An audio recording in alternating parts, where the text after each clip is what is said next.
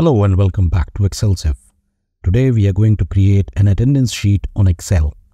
In my last video, I had explained how you can create an attendance sheet on Google Sheets using checkboxes. And one thing I have noticed, if I want to create the same on Excel, so many checkboxes on Excel tend to make it respond slower. That could be my system-specific issue, but I doubt it since my system may not be a powerhouse, but it's a decent configuration. So I thought of making an attendance sheet using ones and zeros, and sometimes 0.52. Let me show you how. If you're comfortable with Google Sheets, you can always check my video about this. You can find the link on top right and in the description. Here we have our list of employees with their respective employee IDs, and we are going to create the attendance sheet for the month of August 2023. So first, we have to mention dates against them, and we can either mention full dates using a combination of date and sequence formula, or simply mention just the date like 1, 2, 3, 4. That's up to you to decide. I would prefer just the dates because it makes the sheet easier to navigate. Tell you what, let me show you both methods and then it will be easier for you to decide. Let's go with full dates method, and for that we will use a combination of date and sequence functions like this. We start by using date formula. So date, year is 2023, month is 8. For date, we will use sequence formula and we will skip the row argument because we need our dates in columns. So we mention 31 in the column argument, double closing brackets, and we have our dates from August 1st to August 31st, 2023. Let's format these cells as dates quickly and done. The problem with this method is that it makes the sheet unnecessarily long sidewise. These cells just have to contain single digits, ones and zeros, and occasional 0.5, and therefore we don't really need them this wide. Now let me show you the other method. Let me delete all these dates and change the format to general. Or you know what? Let's simply get rid of the columns altogether by selecting them by Ctrl, Shift and right arrow. Then press Ctrl and spacebar to select them all, and then Ctrl minus to delete them all. Now we can write a sequence formula. Sequence, then we skip the row argument and mention 31 in the column. Let's fix the column width here by selecting all of them with your mouse and right click here and go to column width. Let's choose 5. Let's also copy the formatting to these new cells. Now this looks better. All of the data is easily accessible. I don't know about you, depending on your monitor size and resolution, you may be able to look at it without having to scroll.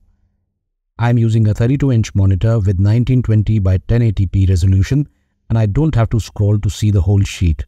Makes it a lot easier to work.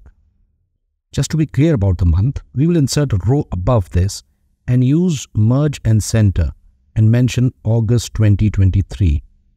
Let's give it some color for aesthetic reasons only. We still have to make one modification in this layout. Weekends. Where I am, we only get Sundays off. So that's a day off for me. For you, it may be Saturday and Sunday or some other day. Either ways, just open up your calendar and mark all the weekends. Case in point, we have Sundays on 6th, 13th, 20th and 27th in the month of August. So we simply mention Sunday like this. I'm not using merge and center for two reasons.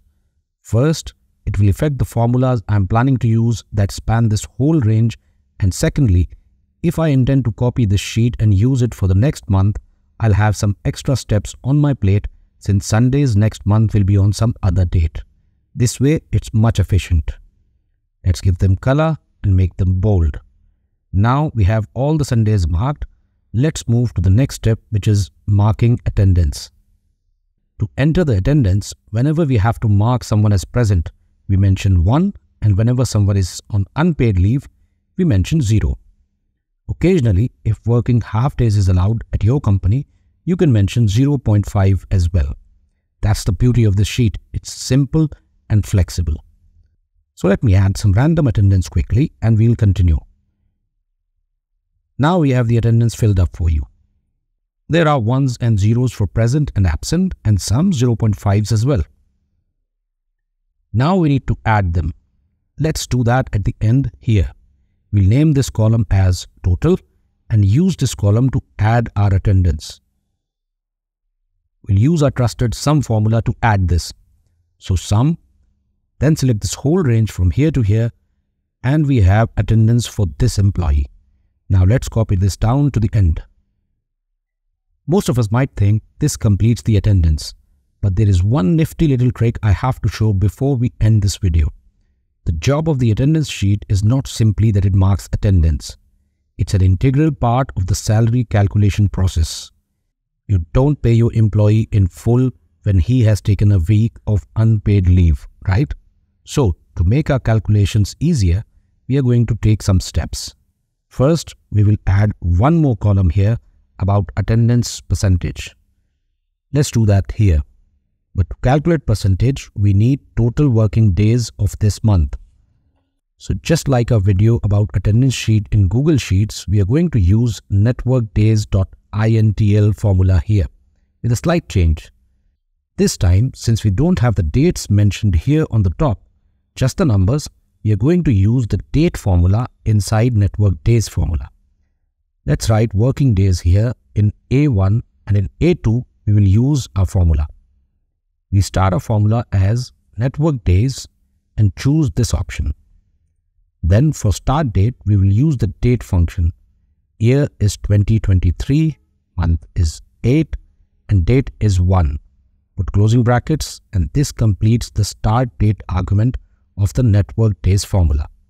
Now for the end date, we will use date 2023, 8 and 31 and close the brackets. Now to choose the weekend, networkdays.intl has different options to choose from. Depending on your location and organization, you may have weekend on some other days.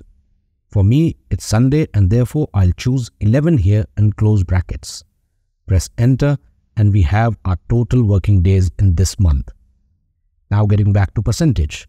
We simply divide this total with our total working days here and use absolute reference on working days by pressing F4, because we intend to copy this formula down like this. Now just use the percentage formatting from number group here and we are done. Now we can calculate salary, which is probably what we are going to do for our next video, or maybe the video after that. Keep watching Excelsive so you don't miss that. This completes our attendance sheet, and this is something that you can use every month. Just make a copy of the sheet, clear the attendance, change the working days formula to change the month, and you have your attendance sheet ready for whatever month you want. I'll leave the link of this sheet in the description. Feel free to use it, and if you have any feedback and or suggestions, get to the comment section. That's it for this video. If you found this video helpful, don't forget to give it a thumbs up and subscribe to our channel for more Excel tips and tricks. Drop a comment below if you have any questions or if there's a specific topic you'd like us to cover next. I'll catch you in the next video. Until then, happy spreadsheeting.